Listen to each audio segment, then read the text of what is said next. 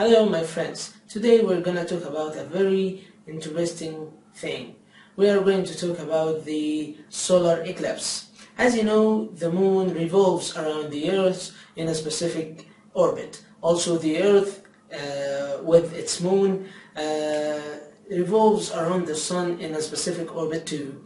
With the moon, sun and earth in a nearly one straight line, with the moon in the middle, it casts its shadow on the earth, hiding the sunlight from a part of the earth. And now we are going to simulate this and see how it happens. Right now we're going to simulate the solar eclipse. As you see, this is the sun, and we also have a small earth and a small moon. The solar eclipse occurs when the earth, moon and sun are nearly in one straight line like this. The moon in the middle, the moon casts its shadow on the earth and hiding the sunlight from a part of the earth, as we see.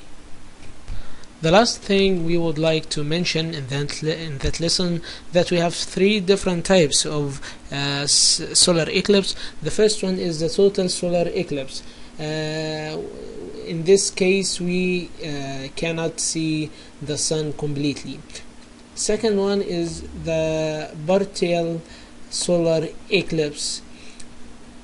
In the semi-shaded area of the moon we can see a part of the sun, forming what is known as the partial solar eclipse. The first one is the annular solar eclipse, when the moon comes in the orbit higher from Earth as it revolves around it in an oval orbit.